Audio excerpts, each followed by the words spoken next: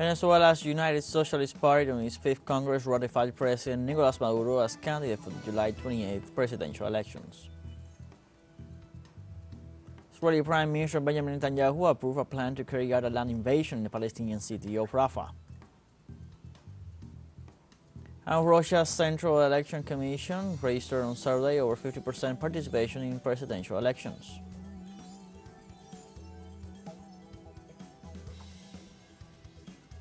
Hello, welcome to From the South. I'm Luis Alberto Matos from the teleSUR studios in Havana, Cuba. We begin with the news. In Venezuela on Saturday, Socialist Party Vice President Diosdado Cabello announced President Nicolas Maduro as the party's candidate for the upcoming July presidential elections. At a rally held at the Caracas Polyhedron, Cabello said that all of the over 4 million party militants nominated the incumbent president after holding close to 320,000 meetings at grassroots levels.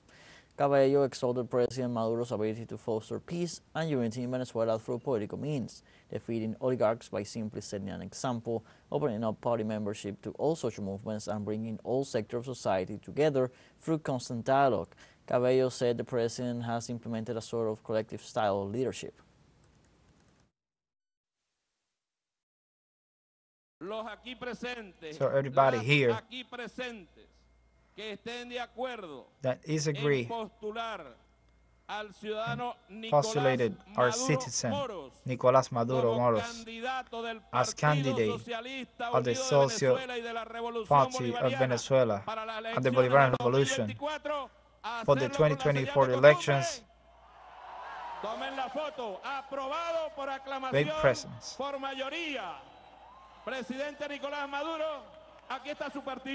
President Nicolás Maduro, it is your party, the party of Commander Chavez. And this party that has its own mechanism is established. So we have a candidate, Nicolás Maduro.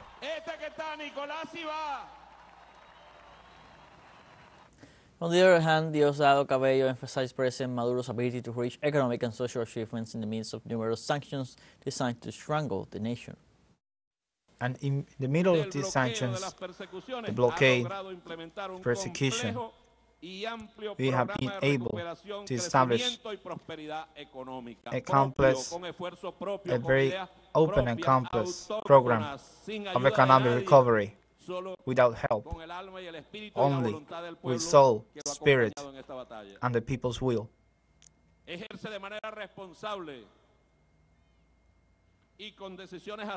So with great decisions, assertive decisions, this commander, with his authentic leadership, which is a great support for any country, he impulses a sovereign policy with diplomacy of peace.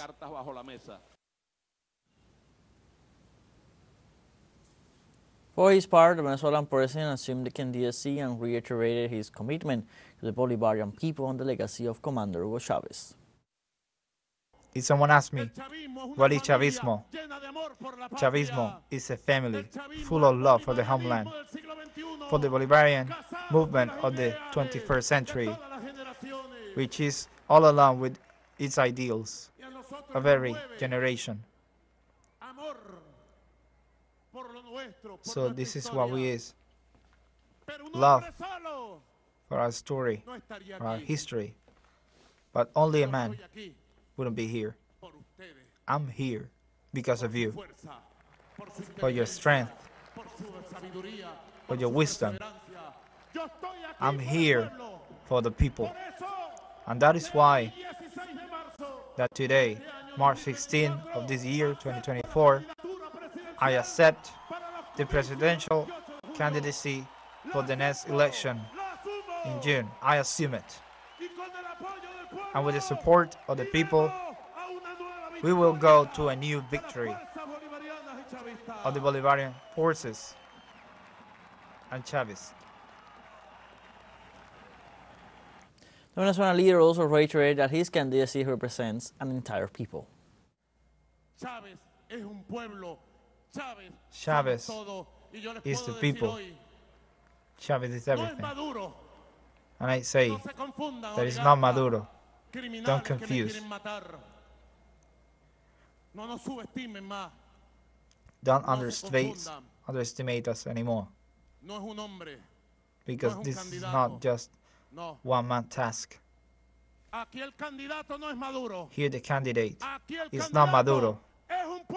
Here the candidate is the people, is the worker, the people of the municipalities, the neighborhoods. And with all these people, we go to the battle, we go to the victory. In Mexico, regional authorities have reported the assassination of Humberto Amezca, mayor of the municipality of Pihuamo in the state of Jalisco. Amezca was shot to death inside his car on Saturday morning.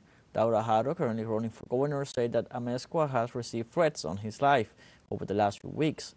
Governor Enrique Alfaro said the police has already opened an investigation to clarify the reasons behind this crime and whoever is responsible for it, and said he is fully committed to solving this murder.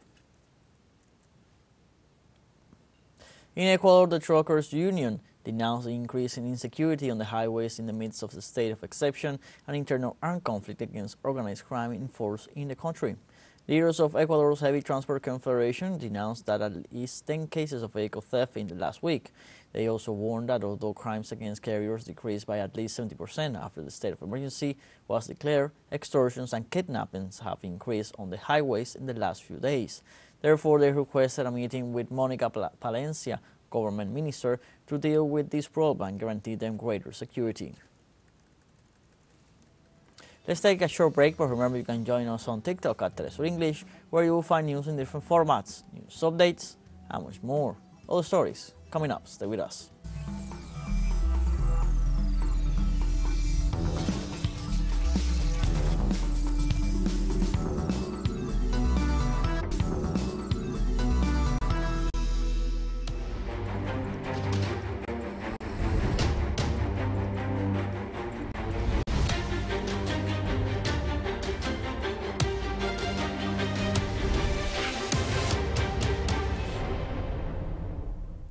Welcome back. On Saturday, Israel approved a plan to carry out a land invasion in the city of Rafah. In this sense, the Israeli Prime Minister Benjamin Netanyahu authorized the plans of action in Rafah, and the occupation army is preparing to expel around 1.5 million Palestinian refugees. With this action, Netanyahu rejected the proposal of a permanent ceasefire made by the Palestinian resistance, which also demands the end of the Israeli siege against Gaza. In this regard, Israeli Prime Minister alleged that Hamas' demands are unrealistic and that it is not possible to negotiate the release of prisoners. The announcement came after Qatari mediators sent him a proposal from Hamas, insisting on the urgency of a ceasefire and the exchange of detainees. It announced that in Palestine, the Israeli occupation army arrested more than 7,600 citizens after the intensification of violence against the occupied territories on October 7, 2023. In this way, Palestinian prisoners' rights organizations announced that among those arrested were citizens who were in their homes and who were forced to surrender as prisoners. In the meantime, the statement further claimed that Israel increased widespread abuses and raids in governorate cities and refugee camps.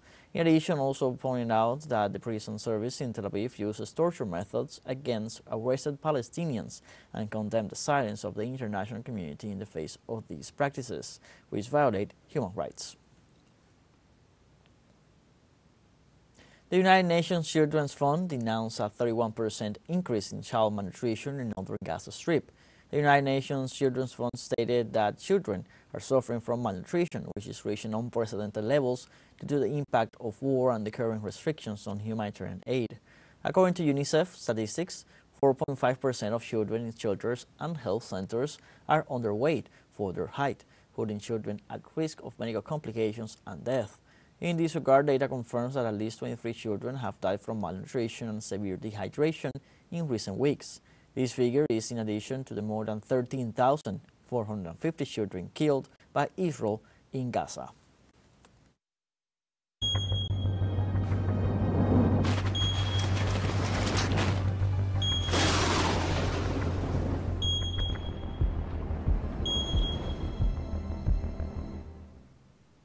In Ecuador, at least 15 municipalities located on the coast and in the highlands are in emergency conditions as a result of heavy rains associated with the climate phenomenon known as El Niño. The National Institute of Meteorology and Hydrology reported that in the next few days, moderate and high-intensity rains will affect the northern insular region, the inland coastal zone, and the foothills of the western mountain range. This will be a result of the rainfall occurred during the last weeks, which caused over 1,000 dangerous events in 23 out of the 24 provinces, leaving 6 people dead and 7 injured. We have a fun short break coming up, but before we invite you to join our WhatsApp community for our English-speaking audience, you can scan the QR code on screen to join directly and share the link to reach more people. Comes our news coverage of Latin America and the Caribbean as well as the rest of the world. Stay connected and informed with teleSUR. Fun short break, don't go away.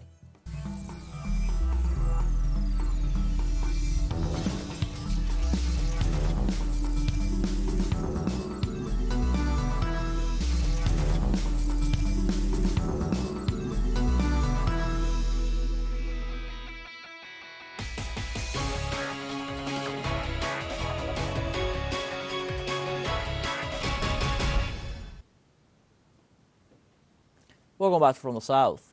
Russia's Central Election Commission registered this Saturday over 50% participation in presidential elections. On the second day, the electoral body reported over 55 million voters, and 80% of those registered decided to use the electronic voting system. Meanwhile, 1,900,000 Russians are expected to vote abroad. He was also informed that since the beginning of progress and with the silence of the international community, Ukraine has carried out a series of attacks against that country's citizens' right to vote in peace.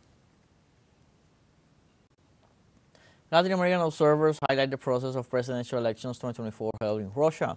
Representative of Colombia's National Electoral Council consider that the innovations in the Russian voting system are useful for the development of the region's electoral system.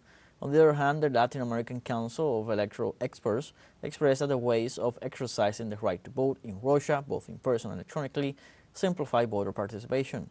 In this regard, the Russian Central Electoral Commission confirmed that over 2.3 million people voted early in 42 regions of difficult access.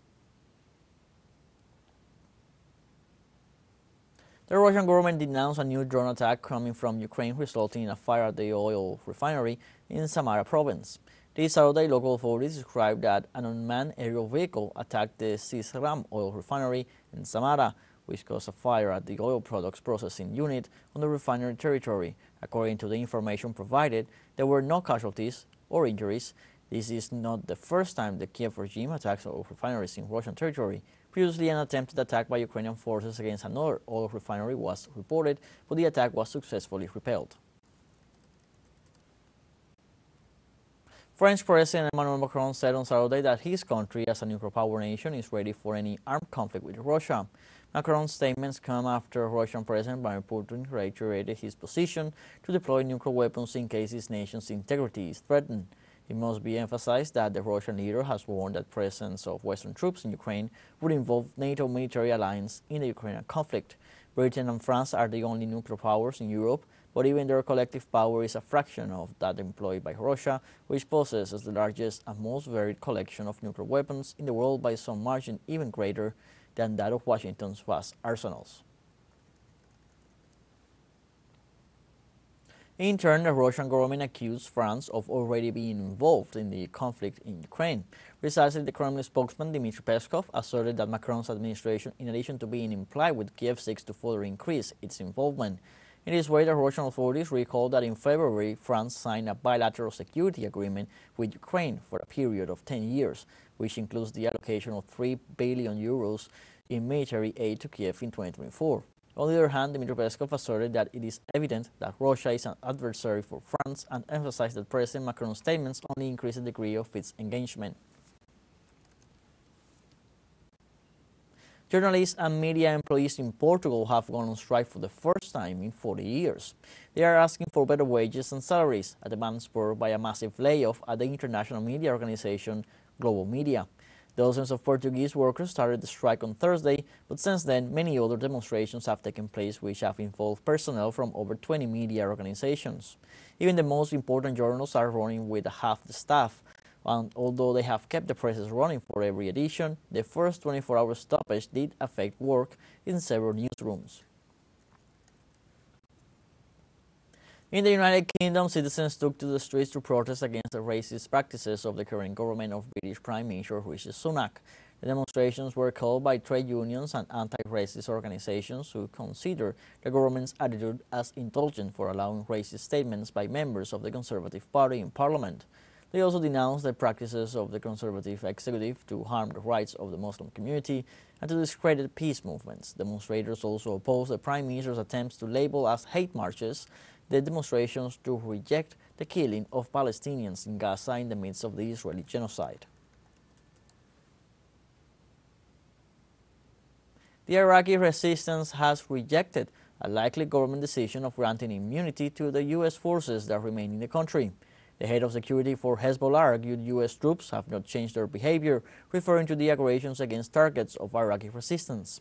They also denounced that the United States is trying to prolong its presence in the country, despite the fact that the Iraqi government has demanded its withdrawal.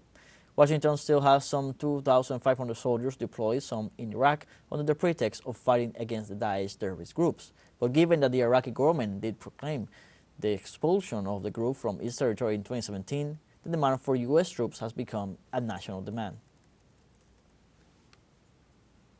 The United Nations warns of worsening food crisis in Sudan in the coming month. The head of the Office of Humanitarian Operations, Martin Griffith, confirmed that close to 5 million people are in a situation of food emergency.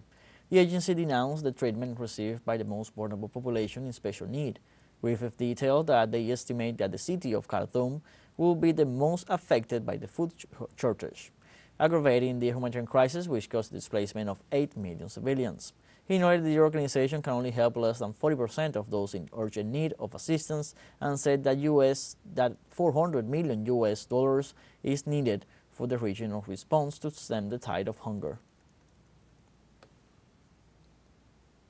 Mexico celebrates International Sleep Day, better known as Massive Nap. The International Sleep Day is celebrated Friday before the spring equinox, so that date changes year after year. This time, year 2024, it was last Friday, March 15th. It celebrated the revitalization that sleep provides for health and human welfare. Since its first celebration on March 14th, 2008, it has fostered international exchanges and promoted knowledge about sleep, circadian rhythms, and sleep disorders on a global level. Studies have shown that sleeping more on weekends does not recover the lack of sleep during the week. But let's see how in Mexico they solve the problem with one of the most traditional practices in Spain and Latin America, the nap. In Egypt, a group of archaeologists unearthed the missing half of the extraordinary statue of Ramses II. The top half of Egyptian pharaoh Ramses II statue has been unearthed by archaeologists in southern Egypt at Ashmunain ancient site. The limestone fragment was found thanks to a collaboration between Egypt's Supreme Council of Antiquities and the University of Colorado. The statue represents the head, shoulders, and upper torso of King Ramses II, also known as Ramses the Great. Work is underway to clean and prepare the statues for a possible joint exhibition. Famous for his military skill, he commanded over 15 victorious military campaigns that secured Egypt's dominance in the Levant and Nubia. We have come to the end of this news brief. You can find these and many other stories on our website at telesurenglish.net. You can also join us on our social media on Facebook, X, Instagram, Telegram, and TikTok. For TeleSUR English, I'm Luis Alberto Matos. Thank you for watching.